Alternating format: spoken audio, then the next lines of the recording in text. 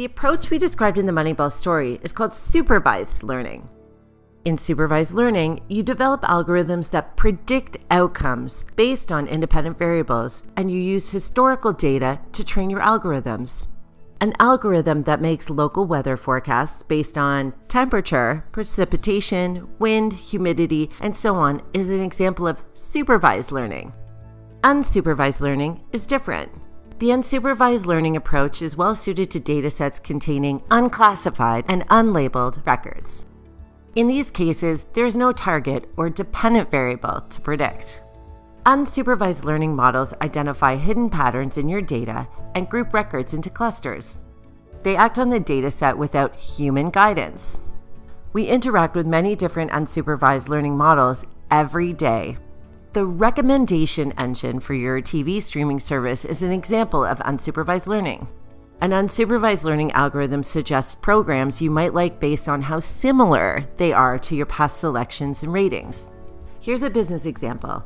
Many firms use unsupervised learning algorithms to segment their customer base into different groups based on their previous purchases.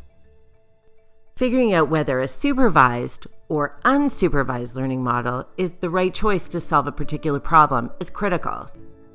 First, examine your data. Does it contain information about the outcomes associated with each record? That is it a labeled dataset? Or is the data unlabeled? That is, there is no information in the records that tell you what the outcome was for each record. Second, define your objective. Will your algorithm have to predict an outcome, or will it help you find patterns in your data? For example, supervised algorithms are great for predicting how well a baseball team will do as they advance towards the playoffs. Unsupervised algorithms are the right choice for recommending new movies to watch in an online streaming service. Supervised algorithms require labeled datasets so you can train your machine learning model, while unsupervised algorithms can make sense of huge amounts of unlabeled data. This is a high-level description of these two basic types of machine learning algorithms.